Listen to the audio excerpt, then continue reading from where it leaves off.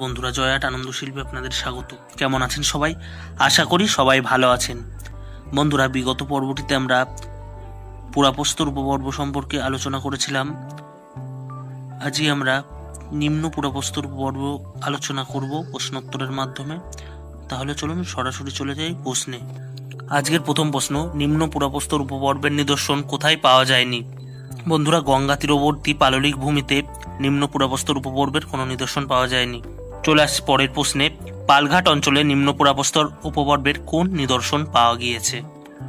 বন্ধুরা, পালঘাট অঞ্চলে নিম্ন পুরাপ্রস্তর উপপর্বের কিছু কোপানি ও চাচনি পাওয়া গিয়েছে। পরের প্রশ্ন, কাশ্মীরের কোন অঞ্চলে প্রাচীনতম নিদর্শন আবিষ্কৃত হয়েছে?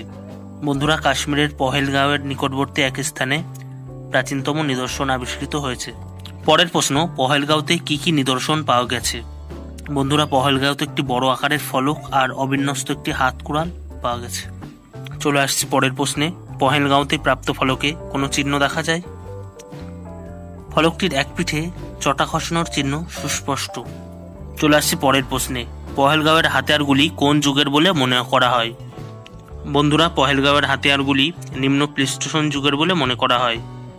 বন্ধুরা, চলে আসছে পরের প্রশ্নে, পশ্চিম পাঞ্জাবের কোন অববাহিকায় নিম্ন পুরাপ্রস্তর উপপর্বের নিদর্শন প্রচুর পরিমাণে আবিষ্কৃত হয়েছে?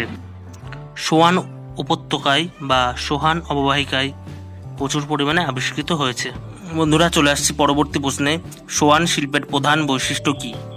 সোয়ান শিল্পের প্রধান বৈশিষ্ট্য একমুখী ও দুমুখী কোপানি।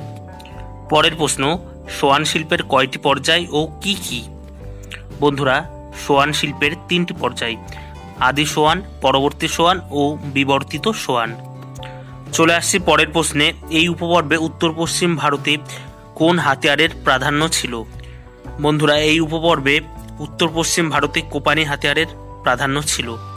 পরের প্রশ্ন, এই উপপর্বে দক্ষিণ ভারতে কোন হাতিয়ার পাওয়া যায়?